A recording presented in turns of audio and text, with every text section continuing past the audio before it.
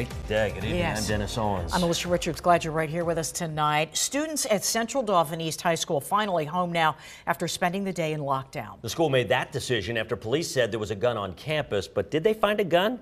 Sarah Wilson live with the latest. Sarah? Alicia, Dennis, police and the superintendent just giving this update moments ago. They tell us there has been a handgun that was found.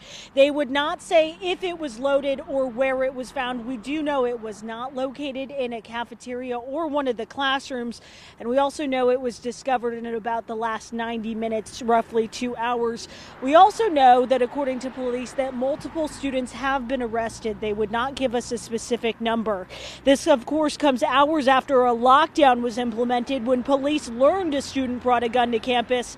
They say they determined that through a photo that a student showed an administrator, but they would not tell us where that photo was taken. Again, that gun now found, not in a classroom, not in a cafeteria, but we are told it was found within the building.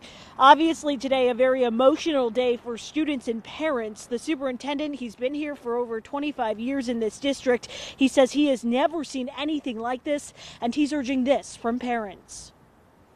It's extremely important to talk to your children about these sorts of things, about talking about weapons, about talking about kindness, about talking about, getting out and speaking with one another and not resorting to fighting and violence and weapons and those sorts of things. Again, that lockdown has been lifted as of about 3 p.m. and all students and staff are safe. They evacuated. The building is now empty.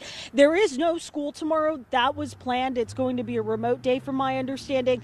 Police also say they are looking for a bag. Now, they would not tell us why or what's in that bag, but we do know that they will be in the school throughout the weekend. Whether or not it's connected to the firearm that was found in the school, we don't know that either. Of course, we are working to learn more information and we'll keep you updated on air and online. But for now, live in Dauphin County, Sarah Wilson, ABC 27 News.